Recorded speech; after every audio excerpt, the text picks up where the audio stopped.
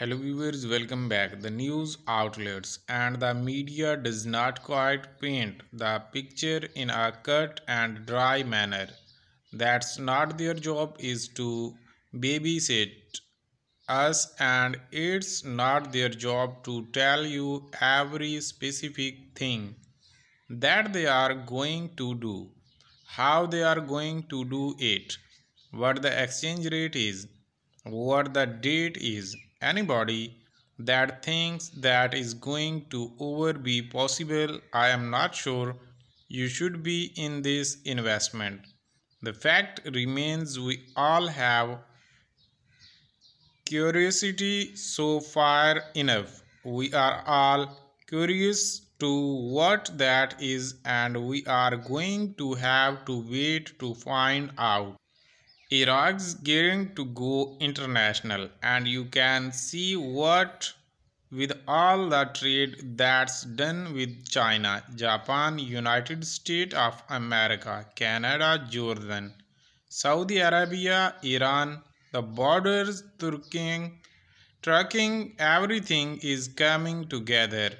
Iraq's oil capacity and output is increasing. The non-oil revenues are increasing and they are exporting agriculture and their credit rating is in good standing. They are basically saying we are open for business.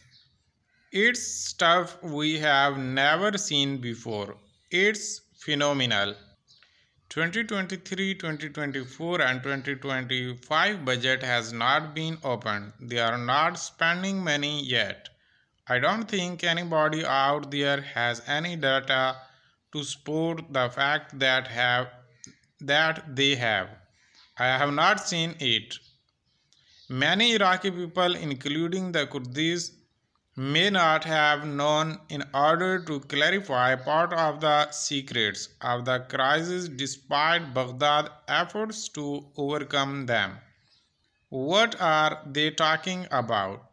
They are giving an excuse why some things did not happen. They are giving themselves a way out, and that way out was something that was secret, what could not be disclosed to them until the last minute.